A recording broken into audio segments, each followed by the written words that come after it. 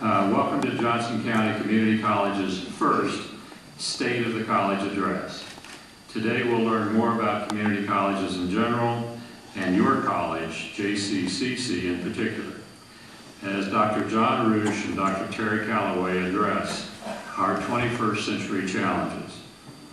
It's a special privilege for me and for the Board of Trustees to call upon Dr. Roosh, who was Dr. Calloway's mentor at the University of Texas when he was working on his PhD. When Dr. Calloway was selected last spring to become president of JCCC, and many of you participated in that interview process, a key reference call was made to Austin, to Dr. Roosh, and he was very strong in support of Terry Calloway, and that's one of the reasons he's here now. Before we begin, if there are any other members of the Board of Trustees in the audience, I don't think I saw any others. Oh, is Virginia here? Wonderful. Hi, Virginia. Thank you for being here. As Joe stated, we're going to celebrate the 40th anniversary next year of this college, and Virginia's been here throughout those 40 years. She was a teenager when she joined the staff over at Merriam. That's some 40 years ago. I'm glad you're here today.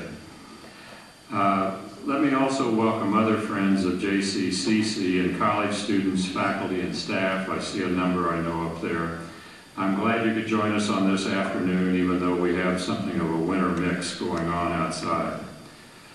Next year, our college will be celebrating its 40th anniversary.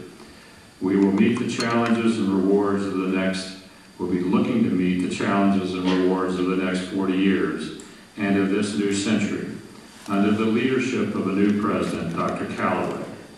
Together, we will face new demands on higher education, on this college in particular, to keep up with technology, to be accountable to our local communities, and to serve an ever more diverse student body and prepare students for an increasingly global economy. And we'll need to do so efficiently and, of course, economically. A few things we do know. Students will need a degree and proven skills to get a good job in this new century. Many of those jobs will be knowledge and technologies that don't even exist, but will be required for those new positions. As faculty and staff will be running just to keep up, we'll have to run twice as fast if we want to get ahead. We'll need to work with employers on new forms of knowledge, legislatures on innovative ideas of support, and other educators to share new methodologies and ideas.